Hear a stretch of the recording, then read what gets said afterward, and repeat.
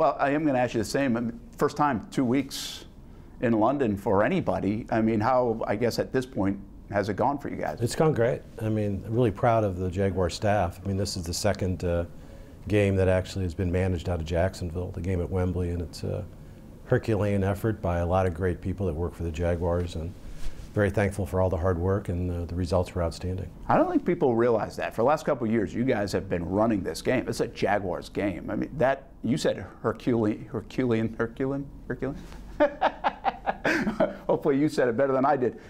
It's a big effort to put on a game over here. It was a natural sort of transition in terms of our growth here in London, and you know, for the first 8 years we were here, the NFL basically managed the game. Part of our new agreement with the league is that we contract directly with Wembley for the games. We take full responsibility, so we want those games to look and feel as much like the games in Jacksonville do, and you know, we do that through a lot of hard work by Jaguar employees, you know, led by Chad Johnson and others, and in partnership with you know, our very good friends at Wembley Stadium. How tricky has the stadium presentation discussion been bridging the mayor change and 2 different administrations? Has that thrown a wrinkle at all into what you guys have been trying to accomplish? You know, not so much. You know, this is a process, and that process was going to reach its natural conclusion. It wasn't timed around mayoral elections or who was the mayor or who was going to be the mayor. It was a process that reached conclusion at the beginning of June. It's something that we started back in 2016. In earnest, we started it 3 years ago, and through the past 3 years, we've come up with a plan in partnership with the city, and you know, now the heavy lifting begins, which is to try to execute and implement that plan. I talked to Mayor Deegan last week. I'm sure she's said the same. You've heard it. She wants to try to get it done. How much is that a big part of getting it done, the want to by the city and obviously you guys? Well, in order to get through this, it's going to make it a lot easier if our interests are aligned, and that's the most important thing. We want the same outcome that the city does, and both of us are looking for a win-win that not only works for the city of Jacksonville, but works for the Jaguars and our fans, and is something that we can get the NFL to approve. And you know, I've said it time and time again, it's critically important that we get this done, and I'm very optimistic that we will. The way this is pitched to the NFL, to the owners for agreement, maybe even as soon as next May, what do the mechanics of that look like, and how important is that structure in getting it approved? Well, no individual NFL owner has the authority or right to determine where they're going to play their games. That authority is vested with the National Football League, and decisions like this are no different than the decision that was made almost 30 years ago with the awarding of the expansion team to Jacksonville. You have to get the league to approve it, you have to get subcommittees of owners to approve it, and then ultimately it's put in front of all 32 owners for a vote, and you have to get 75%. The reason that's important is that we have to be sensitive to what those 31 other owners will be looking for. And that's when we talk about what's happening in other markets similar to Jacksonville. You know, it's very relevant as it relates to the National Football League and the other owners. So, you know, the good news is we all understand that. We've had very clear discussions about this for several years with all involved, including the city, and with their new negotiating team, which is, you know, we think that was a great move by Mayor Deegan to appoint a team to help the city through the negotiation process. So, you know, I'm really confident we're going to get there, because failure is not an option for us, and failure is not an option for the city. How did that initial meeting go?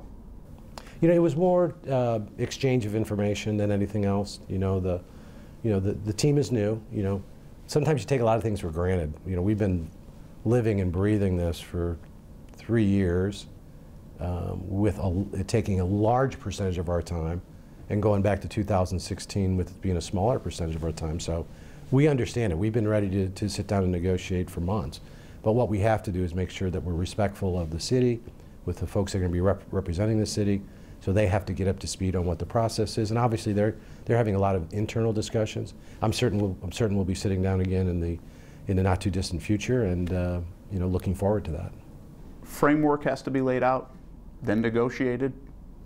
then council? I mean, is that basically? Yeah, typically what you would do, and we made a lot of progress, before Mayor Curry left office. We came up with the plan in conjunction with the city that was unveiled in early June. We also had a non-binding memorandum of understanding which created that framework and really isolated those items that are really important that we address during our negotiations. So as we go through our negotiations with the mayor's office, hopefully we'll come to a plan. I believe there will be regular communication between the mayor's office and the city council. That's really the mayor's office responsibility, not ours. And then ultimately, if we can get to a place where we're in agreement with the mayor's office, then that legislation will be introduced at the city council, and ultimately it'll be up to the city council to decide whether they want to move forward with it or not. And we're, like I said, we're very hopeful that we'll get there, and I think if we're able to get something with the mayor's office and there's enough communication along the way that there's no surprises when we get through this, that we would hope that there would be favorable consideration by the city council. Do you view this as a one-shot deal? I don't think I would ever put so much pressure on that, because if it's a one-shot deal and something happens and for one reason or another you don't get it done, then where does that leave you? It leaves you in a really bad situation. There are no ultimatums. There's no surprise. We've been, all you have to do is go to the stadium to know that it's time to be replaced. I don't think there's a lot of discussion about whether something has to be done. It's what should be done and how should it be paid for. So as we look forward, to wrapping this up, I know it's going to be a lot of ups and downs as we go through this, Brent. But like I said, I'm confident we'll get there. How big is the downtown development piece? Critical. Everybody's talking about the stadium, but yeah, it's critical from this perspective. If the city's going to be investing a lot of money in a new city-owned stadium, and SHOT is going to be investing a lot of money in this new city-owned stadium, you want it to be as successful as it possibly can be. There's not a new stadium or arena across the country that's being built in an urban site that's not part of a mixed-use entertainment district. The reason for that is those entities that control the content that go in those stadiums are really interested in what are their customers going to be doing before, during, after the event. The other piece of this is we've known for quite some time, there is a void in downtown Jacksonville. That void is being filled slowly with a lot of initiatives.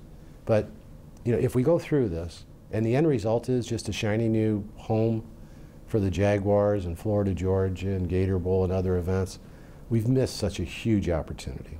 And this is a moment that can define downtown Jacksonville, and it's coming at the perfect time. Jacksonville's on fire. There's no question about that.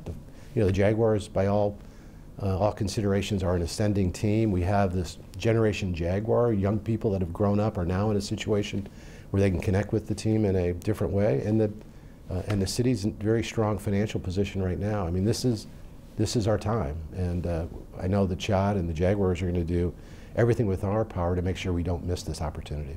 Last one.